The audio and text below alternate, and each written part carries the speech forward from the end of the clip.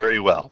So, as we chug along in our geometry, we know that there is at least one point in the set. In fact, the existence axiom says that there's more than one point in our geometry, and the incidence axiom says between any 2 points is a line, and the ruler postulate says that this line is in fact a number line. There's a bijection between the set of points on this line and the set of real numbers. But if we stop there, then we can literally stop with one line and say that's it for our geometry. Our author says, nope, axiom 4 is about plane separation. For every line L, the points that do not lie on L form two disjoint non-empty sets H1 and H2 called half planes bounded by L, such that each of H1 and H2 is convex, and if P is in H1 and Q is in H2, then segment PQ intersects L. What does that mean? Well, it means, what does convex mean? Well, convex means that if P1 and P2 are in H1 or H2, then all of segment P1, P2 is in H1 or H2. So when we say that H1 is convex, we mean you give me 2 points in the half plane, the entire segment is in the half plane. If any part of the segment breaks out of H1, then H1 is not convex. So we imagine that there is some line L, and that line L is the boundary for two disjoint non-empty sets H1 and H2. These are disjoint non-empty sets called half planes.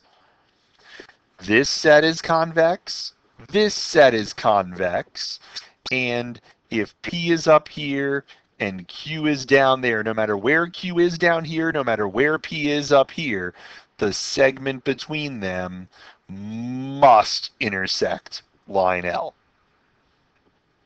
That's what the plane separation postulate says. So with the plane separation postulate, now we have the entire plane. We don't just have a line, we have the entire plane. A little bit of vocabulary.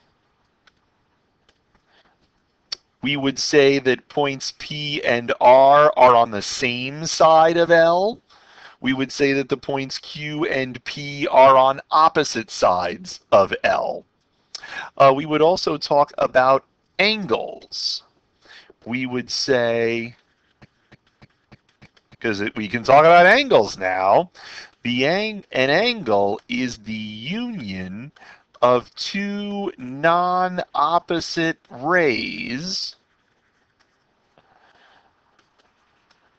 that share an endpoint. And that sort of makes sense.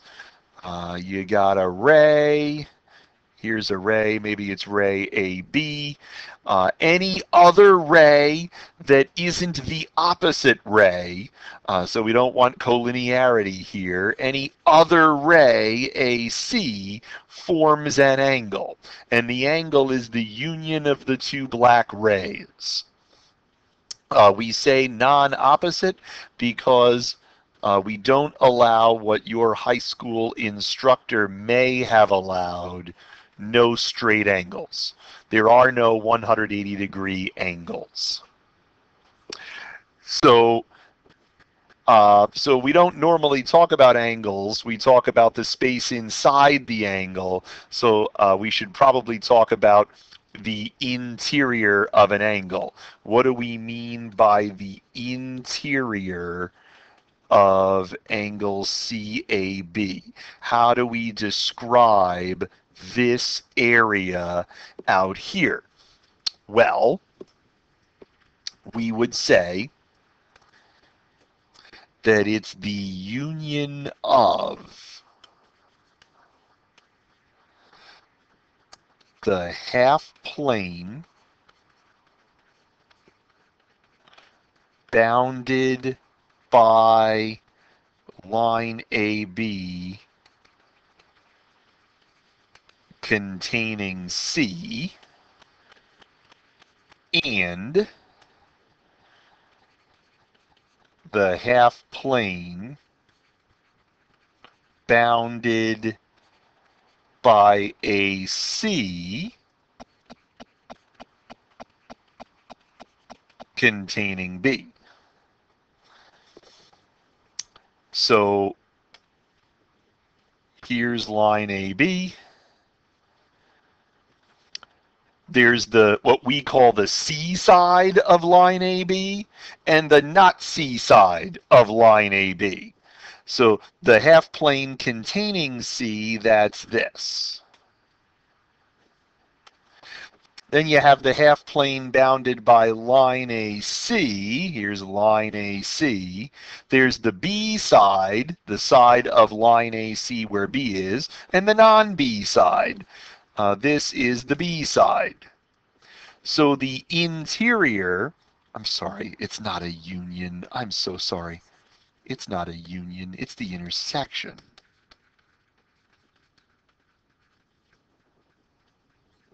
It's the intersection of those two half planes, because the interior of angle CAB is the stuff that gets colored both ways.